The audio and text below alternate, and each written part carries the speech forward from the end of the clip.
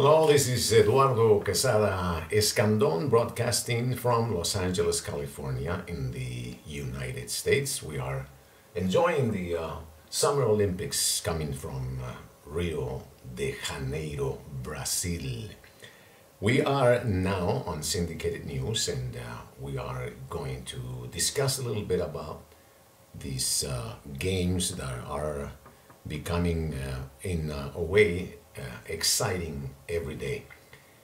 As the standings go, we have the United States has, as of now, 3 gold medals, total of 12.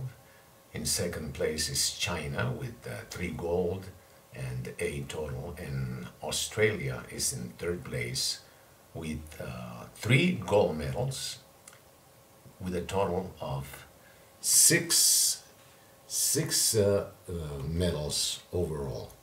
But we would like to talk a little bit about what we're doing here while we watch the games in our monitor over there. We're watching this camera, and I wanted to show you how we are setting up this broadcast.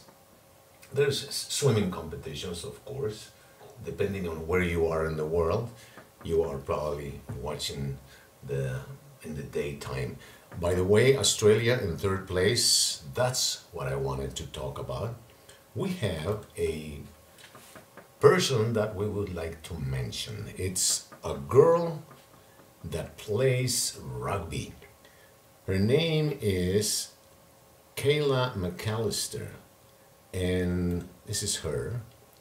She plays extremely well, and I think by what people have told me, I missed that game when New Zealand played against the United States, and New Zealand won for with a score of 5-0, I understand.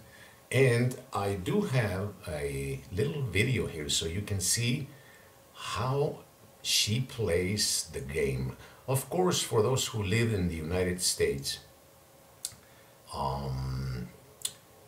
it's played almost like American football, except in rugby, or rugby, como le decimos en español. No, they don't have any protection like helmets or shoulder pads or anything. But let me show you this little video that I picked up from the internet, and we can see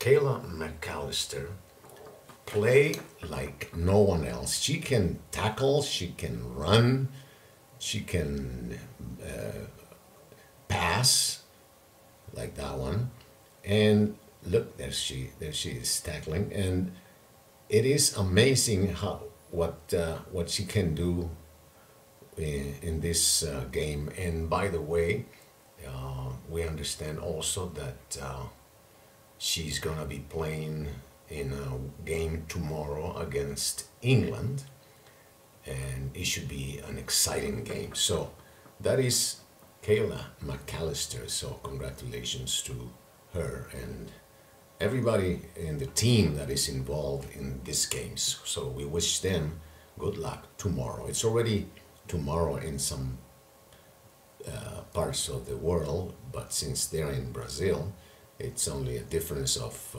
2 hours or 3 hours from now. So here are the standings. United States in first place, China in second place, and Australia in third place, and they all have 3 gold medals total, as it is right now. Now I would like to invite you to visit our webpage, snn.bz, where you can follow the games, you can follow the news, you can also request anything you want that we can cover. So this is what snn.bc has right now. It's updated daily, and that's what we have. So this is all the breaking news we have right now. We want you to We want to thank you. And I also would like to mention that if you are new to YouTube, there is a place at the bottom of YouTube where you can change, or you can press the button that says CC for closed caption, and no matter what language I'm speaking, it will be translated into your own language. For example, I'm gonna change to Spanish right now. Para las personas que son nuevas en el sistema de YouTube, hay un botón al fondo de la pantalla con las letras CC, que quiere decir Closed Caption en inglés, pero son como subtítulos que usted puede cambiar al idioma de usted. Si yo estoy hablando en español, usted lo puede leer o escuchar, bueno, sí, más bien leer porque son subtítulos en su propio idioma. Así que muchas gracias por acompañarnos en esta transmisión. Vamos a ver, domo arigato, merci beaucoup, gamsahamnida, thank you, grazie en italiano, creo que así se pronuncia. Pero muchas gracias a todos, les saludó muy cordialmente Eduardo Quezada Escandon, y visítenos en la página de snn.bz. Hasta pronto.